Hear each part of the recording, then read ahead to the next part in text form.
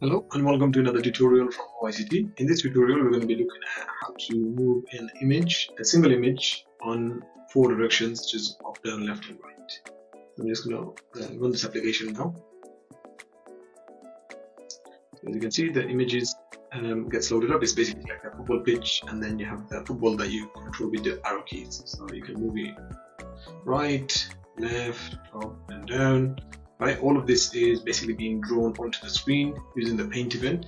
So if I go to the top, the football will stop. It will go beyond the top. Go to the left, it stops there. Go down, it stops here. So I can't go anywhere below that. And it also stops on the other side. Okay, so this is going to be a simple tutorial on how to control a object and draw it onto the screen using the paint event. Okay, we can get started by creating a new project.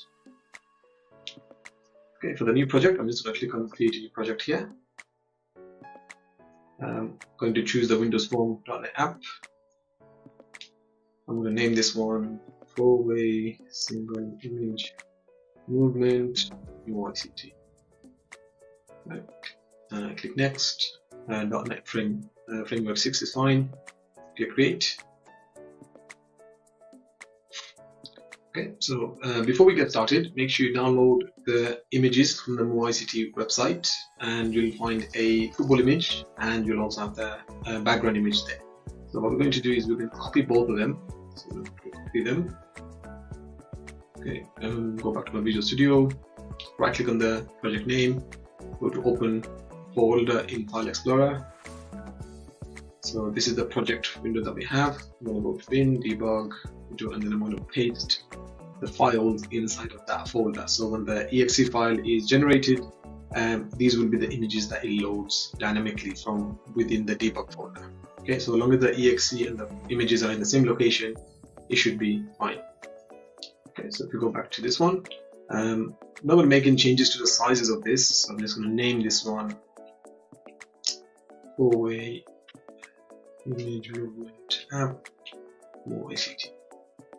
Okay, so just the title shows up there. In the toolbox, I'm going to grab this timer. You can leave that one as the default name. Set the enable to true, interval to 20, and if you go to the events option here, say timer event, and press enter.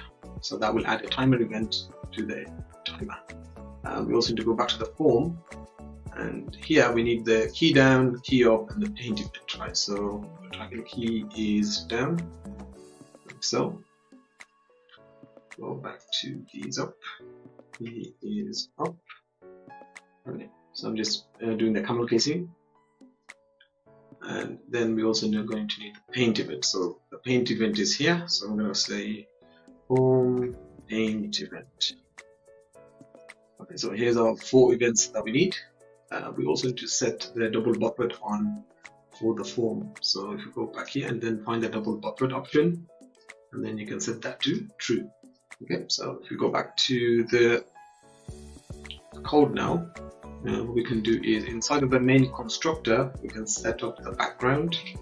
So I'm just going to make some space underneath the initialize component line here. We'll say this background image is equals to image.from file. So from file is going to look for the file that we want, right? So basically the file that we saved is a bg.jpg inside of the debug folder. So it's bg.jpg, and then we can underline it because it's not inside of any folder. Okay, so that will apply the background image to the form, and we also need to display it as a stretch image. So we can say this background layout is equals to image layout.stretch. So we can leave as that. If I run this one now, let's see if it loads up the background. So we have it. So it's actually loaded up, and it's stretched within the borders of the application. Okay. So that's all we need for that one. Right, let's go and add our variables that we need for the football. Okay, so say image football, like so. I'm going to give a bunch of booleans So say go left, go right, go up, and go down. We also need an integer for speed. I'll set that to 10. We need an integer for position X for the football, position Y. We need an integer for height and integer for width. Spelling it right. Okay, I'm just going to get rid of the empty spaces from there. So these are the variables that we need. All of them will be applied to the football that we're going to be creating for this application. Okay. Underneath here, we can actually apply the football image to the image over there. So we're just going to say football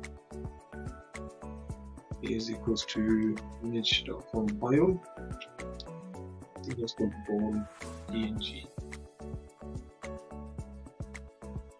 Double check. Yep.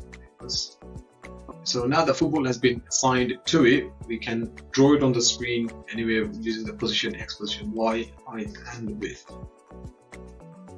Okay, so let's do that now inside of the paint event. So in the paint event here, let's say graphics, let's call it canvas equals to the graphics. So we're just linking the canvas to the event over there. Okay, and then you can say canvas draw image. Okay, the image that we're going to draw is the football image, and we're going to give it a position X as the X value, position Y as the Y value, width, and then height, which we will be setting those up in a minute. So by doing it like this, we're able to draw that football onto the screen, right? So if you go back here and give some values to these for now. So if I say, for example, this one 50, Y to 200, so it's going to be about here in the X direction and here in the Y direction. So it's going to be about 50 from the left and 200 from the top. So it should run here. Okay, let's give it a 50, and then that's 50 as well. Okay, so with these values, you should be able to see the football on the display now. That's right. So there you go. So as you can see the football there. So if you want to move the football, let's say for example here, right? We can also do that by changing that to say for example 100.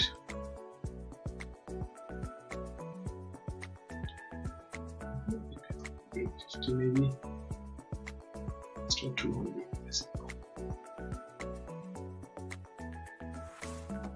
So as you can see, by using the position X and Y values, we're able to move the football in and around the form here, right? And we're going to be using that with the key down and key up events. Okay, so let's do those two events now. I'm going to say if key code is equals key is to left. So if the left key is pressed, I'm going to set go left to true. As if key code is equals keys go right. I'm going to set go right to true.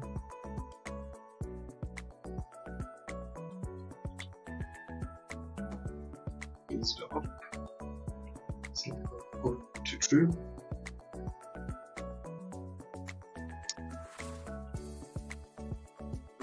We need our key code. Keys go down. And then set go down to true. Okay, so basically the key down event is basically just going to set the booleans associated with the keys to true, because that's when we press it. So I'm just going to copy all of this and paste it into that key is up. So once the key is released, they're basically just going to be set back to false again. Key is released, we don't want to move into that direction. Okay, so they're all set back to false. Okay. So there you have the key is down, is setting it to true, and key is up, is setting it to false. Okay, and last one is the timer event. So timer event is what's going to be basically moving the ball across the screen. So here we're going to do a bunch of if statements as well. Say go left. If go left, boolean is true, and position X is greater than 0, so it's still within the frame, right? And then we're going to say position X is going to be minus equals to speed. So it's going to deduct the speed value every 20 milliseconds. So there are 10 from the 200 over there. So it's basically going to be moving it toward the left of the screen. Okay. So if you want to try this out now, because it's quite far apart, so you can still see it. So right now the ball's there. If I press left,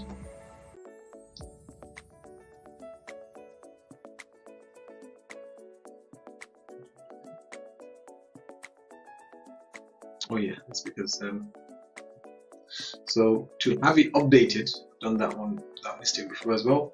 We have to use the this.invalidate. Okay, so by doing this, it's going to refresh the frame basically. So anytime, every 20 milliseconds, it's going to refresh the frame with new values. So we're going to try this now. Okay, so as you can see, the ball now moves to the left. Okay, let's do the other three directions. So let's say if the right is true and position X plus width is less than this right size width, so it's still within the boundaries from the right, then we can say position X is plus equals to speed. So now it's going to be moving it to the right of the screen. So we'll try this again. Leave the code there so you can see it. So I can move it left, and then now I can also move it right. And it stops the border there because the position X is right here, and then the width is calculating it with 50. So whatever the X value is, plus 50, and making sure that it's still within the boundary of the form. Okay, let's do the up. If your up is true and position Y is still greater than 0, then we're going to say position Y minus equals to speed. And then if go down is true and position Y plus height, so similar to the one we did for the right, is less than this, the iron size, the height. So if it's still within the boundaries of the form, then we can move it down. So I'm going to say plus equals to speed. Okay, so 2 for X and 2 for Y, we've done that. Okay, perfect. So if you run this now, move this one here so you can possibly see that screen there. So right now I can move up, down, it stops here, stops there. I can go around the corner. I can also hold 2 buttons and move it diagonally.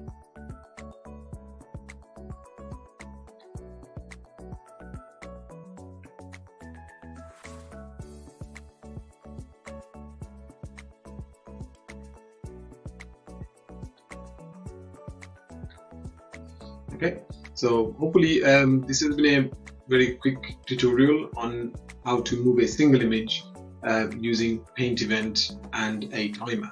Right, I'm going to build up on a few other things going forward. I have another one coming up soon with the sprite movement, so you can move a character up, down, left and right, and they will animate in that set direction. So it's going to be similar to this one, so we're just going to build up on that, and then hopefully we'll look into how to make some other cool things using Windows Form and .NET.